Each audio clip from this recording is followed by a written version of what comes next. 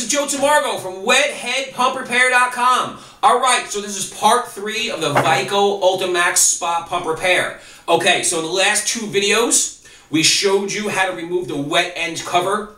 We showed you how to remove the impeller from the Vico Spa Pump using a strap wrench and removing the back cover from the A.O. Smith Century motor. Okay, this motor is a type CXPM with an R56Y frame. The hertz are 60, the volts are 230, the amps are 16.4.48 continuous cycle motor. Okay, the catalog number is CB029.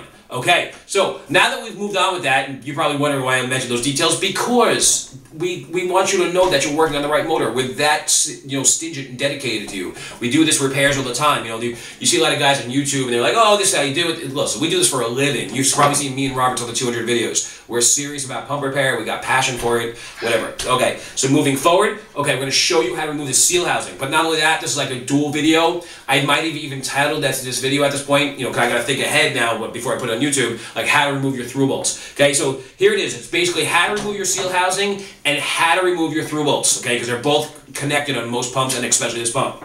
Okay, so in the back of your motor here, you've got these things called through bolts. Robert's going to zoom in a little so you can see what these through bolts look like real up close. Now you got 4 of these bolts inside on the motor, okay, these 4 bolts. Now we've already pre-loosened these with something called a nut driver, okay, and what you want to do is you want to loosen these through bolts, all 4 of them, okay, and then they pull out. Now, Robert will back up a little and I want to show you something. Okay, the reason they're called through bolts is because they stick all the way through the motor. See, they're that long.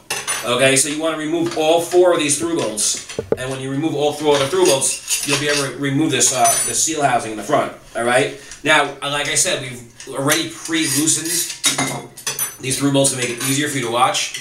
Okay. Now, remember, we're working on the Vico Ultimax Spa Pump. All right. So once you remove those 4 through bolts, okay, you can take your seal housing here, and you can just slide it right off your shaft just like that. Now you can see in here, okay, there's the seal housing. Robert will zoom in a little. Now I want you to see something on the seal housing. I'm going to let Robert zoom in real close on that white part there, right nice in the light so you can see that good. Okay, see that black stuff on there? That black is kind of like when your 12-bolt flapper goes bad, because on this part of the seal here, I will bring it over to you. On this part of the seal here, you'll see that's black material. What happens when that black material starts breaking down, it starts wearing on there. And after a while, that wears down and becomes, uneven and starts cracking, and it can't go. And in the next video, I will show you how to,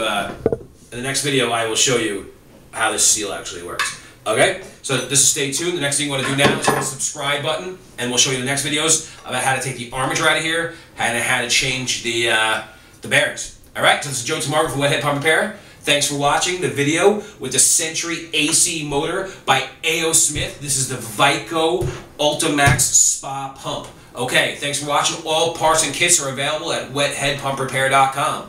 Peace.